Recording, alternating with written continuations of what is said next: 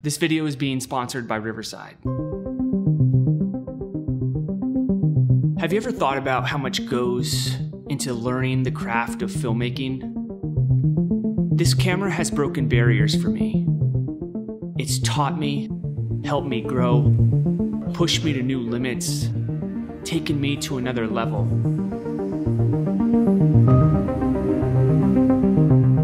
It's ushered me to grasp the things I couldn't understand and supported me in the things that I've been taught. It's promoted my willingness to learn and desire to become better. People complain about this camera online with rolling shutter, the cropped-in stabilization, and battery life. But having and using the ZV-E10 for over a year has single-handedly created a new understanding for me of both the limitations our cameras have and the insane image quality that you can get with a camera that's selling right now for under $1,000. My name is Joe, I'm a ZV-E10 enthusiast, and you're watching the Film Alliance. Vibing, yeah. Me and my folks all good, that sun is shining. My feet kicked up like I ain't trying. Today we're going to talk about the ZV-E10. I've had it for over a year and I've used it on all different types of videos, from client shoots to B-cams to astrophotography to creating YouTube videos not only for it but with it, and even as a nature documentary.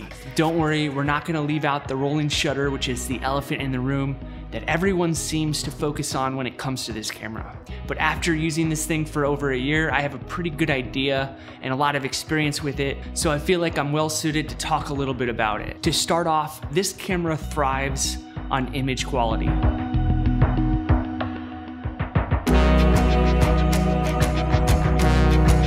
I wouldn't say that the kit lens is going to showcase its full potential. If you really want to see how great the image quality is, then you're going to have to invest in better glass. A lot of people say your camera is only as good as the glass that you have on it, and that is definitely the case with the ZV-E10.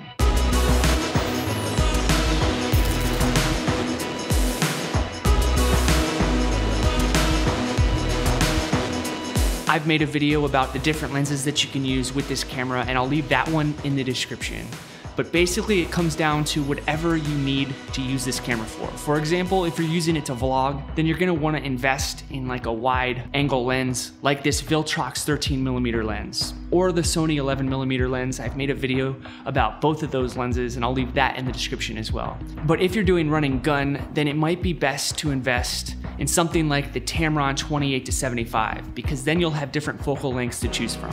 But as long as you understand what you're shooting and you know what lens you're looking for, that's when the ZV-E10 really shines. It helps by asking yourself the question, what am I shooting and what should the frame look like? And if you can answer that, then that will give you a good indication on which lens you should pick up for your camera. So in that sense, this camera has really helped me understand that philosophy. It's actually gotten me to ask that question whenever I go on to set. When I first got it, I know a lot of people complain about how hard it is to understand the menu system, but now I'm pretty proficient with it. And this really is like an instrument. Your camera's like an instrument and you have to know how to play it and communicate with it. Communication is the biggest thing in filmmaking. So to be able to communicate with your camera, don't talk to it, people might think you're crazy. But as long as you can communicate with your camera what you are trying to do, then that's really a huge step in the direction of making better videos. But when you're dealing with actual people, sometimes a text or a phone call just doesn't do it. You need to get in front of the person, you need to have that meeting and be able to communicate properly. Don't even get me started on Zoom calls. Hey, what do you know? That's a perfect segue to today's sponsor, which is Riverside.fm. What happens when you have a virtual meeting or an interview that you want to edit and put up onto YouTube, or you're having a virtual meeting and you want to record it so that you can go back and listen to a lot of that pertinent information? Riverside is a platform to record studio quality podcasts and video recordings from anywhere. Riverside is used by myself alongside more than 70,000 people, ranging from individual creators to well-known creators like Guy Raz, Gary Vee, and companies such as Spotify and the New York Times. Riverside records locally to each participant's computer. That means you can keep the highest quality possible in terms of sound and video for each person speaking, regardless of internet bandwidth. You're actually able to keep the high quality of whatever hardware you're using. So if you're shooting in 4K with your camera, it will record it to your computer, and that's where you're gonna edit later. So no more glitchiness from that bad bandwidth. While the live streaming portion is not that clear, the actual recording will stay true to that high quality, which makes it a lot easier to edit with, and also your video files that you do edit won't look so unprofessional. I'll leave a link in the description for 15% off so you can enjoy the right way video meetups. Now back to our review with the ZV-E10. I've used many different picture profiles, all of the picture profiles in the ZV-E10, and although I'm keen about using S-Log3 because then you have a lot more room to grade in post, I've actually settled on Cine 2 with the color mode in still. And I found that this was the easiest picture profile to do quick little color correction, but also you're getting the truest to life colors straight out of camera. But again, it's all about whatever you're using this camera for. If you're doing long form or short form narratives or documentary work, then you're gonna wanna shoot in S-Log3 because you're gonna want all of your clips to have the same color tone and match up. However, if you're just a YouTuber and you're just making videos about your gear and using this for BTS, then that Cine 2 works perfectly for me. The biggest breakthrough I've had since owning the ZV-E10 is custom white balancing. I didn't realize how much of a huge difference that makes when you're in a controlled lighting environment. Now, a quick pro tip, if you're in a controlled lighting environment and you custom white balance, and you even turn the camera more than 15 degrees, then you have to re-custom white balance. So it's important to get your frame right and to know everything that you want in the frame before you custom white balance, because if you introduce another light or you turn the camera a little bit, then you're gonna have to go back and re-custom white balance. If you're not 100% schooled up on how to custom white balance your ZV-E10, I'll leave the directions to that in the description. But once you start getting the hang of it and once you make a habit of it, your videos will look so much better. A lot of people say that you can fix white balance in post, but I found that to be not as true as just getting it right in camera. So if you make it a habit to start custom white balancing like I have, then you'll be super happy with your videos. Now, if you're outside, I just do auto white balance, and that seems to work, especially with all of the different cloud movements and the sun comes and goes, and depending on what time of day it is. If it's nighttime, then I'll custom white balance.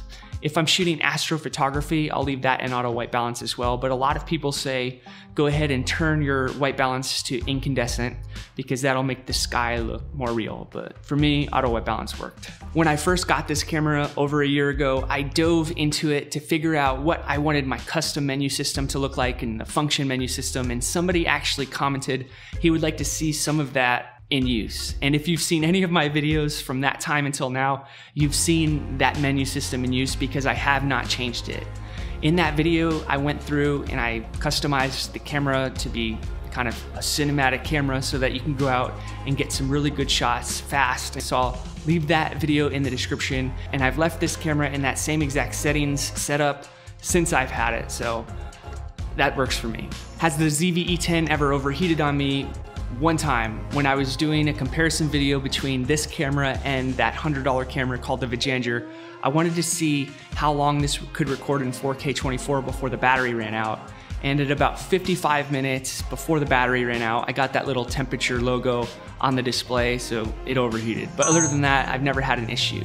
I have had a lot of people comment on my videos that their ZV-E10s overheat, maybe when they're outside or in the direct sunlight, I don't know. But I do have a theory about that, and that is, I wonder which SD card they're using, because for me, the SD card that I'm using, which is a SanDisk, it's a fast writing SD card, and I wonder if the SD cards that they're using are kind of backing up the camera. I don't even know if that's exactly how cameras work, but I just wondered to myself if they're using an SD card that might be a cheaper one or might not have very fast write speeds, and so that's why they're getting overheating. Maybe I'm wrong about that. Please let me know in the comments if that's a valid theory or not. All right, so elephant in the room, rolling shutter. I never actually had noticed the rolling shutter on the ZV-E10 when I first got it.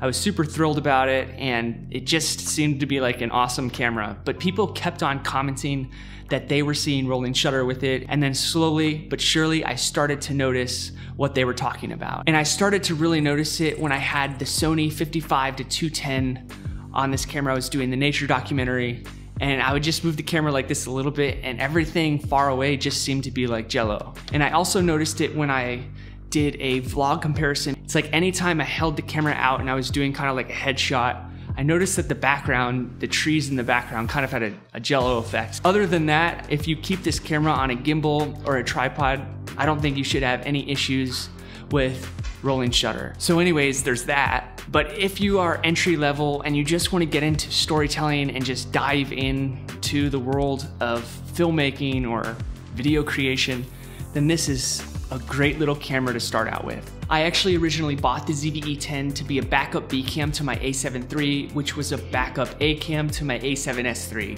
And one concern that I had was if these colors would match up with the A7 III and the A7S III. And straight out of box, no, it doesn't. I was actually kind of nervous because when I first saw the image coming out of this and I compared it to those full frame cameras, I was kind of upset and I was like, I have to figure out what to do. But then I used the custom picture profile that I put inside the ZV-1 to make Cinetone look for the A7S III, and that seemed to do the trick. I might need to do a little bit more of a customization in this camera to get it even closer, but it gets it close enough to where clients would never notice the difference. Now you and I might, but they wouldn't. Some of my favorite things about this camera is the image quality, the astrophotography that you can get with it, and also how versatile it is. You can kind of just put it in your camera bag and vlog with it, but you're still getting a super high quality image out of it. You could really use it as a vlogging setup and then 2 minutes later throw it on a gimbal and do some run and gun shooting with it. If you are gonna vlog with it, then I would definitely get like a micro shotgun mic that you can put on the top, just like that little Comica micro shotgun mic that I used in my 13mm versus 11mm lens video. It's going to make your audio so much better. The in-body mics that are in these cameras are really not made to be your end-all audio. They're really just kind of used for reference, or at least in professional circles. Because your image quality is gonna be so high, then you're gonna wanna match that with audio. I'll leave the Comica mic in the description, the one that I use for vlogging. I also love how there's really nothing special about this camera. It's kind of very self-explanatory. All the buttons are there. Now that I've customized it to my liking, I know where everything is, and like I said, it's like an instrument, so I'm pretty proficient with it. Now for the things that I don't like about it. Well, we already know about the rolling shutter. Another thing that I'm not really fond about is how it does punch in so far when you click on active stabilization. If you're using the kit lens and you turn active stabilization on and you try to vlog with it, it's really not gonna look that good. I know they market it as a vlog camera, but it punches in almost 40%, so it's so close to your face. And then if you turn stabilization off, you can't even use the video footage because it's so shaky. So you end up either having to put the camera on a gimbal or buying a new lens like this one, the Viltrox 13mm f1.4. Then you can throw active stabilization on and you're far enough away from the camera that your framing is right. But I think no matter what, you're gonna have to buy accessories for this camera to set it up for whatever it is that you're shooting, whether that's a gimbal to get smoother footage or a wide angle lens to get that nice vlog look, or maybe some real estate photography. Another thing I love about it is that it has a mic port and a headphone jack, so you can actually monitor your audio whether you're on playback or actually recording, and that's super helpful. And you don't have to wait till you get home and then in front of a computer and then you realize that everything is peaking. Now that we're talking about peaking, one of my favorite settings, shortcut buttons that I've put on this camera is the audio. I put it right here at the top corner. So all I have to do is click on it and then I can monitor my audio and use the control dial to turn it up or down. So anyways, that's my 1 year review with the ZV-E10. I really don't have much bad to say about it because I've gotten so much great footage with it. Maybe just those little shortcomings, but also it'd be nice if it had 4K 60, but maybe we're gonna have to wait for the ZV-E10 Mark II or the ZV-2. Still waiting on that one. Well, it's not back ordered anymore, it's back on the shelves. So if you're thinking about it, I would say pick it up, maybe depending on what you're using it for. If you have a little bit more money, then maybe it's time to go up to like the A7 IV, and even more than that, then the A7S III. But this is a great little entry-level camera.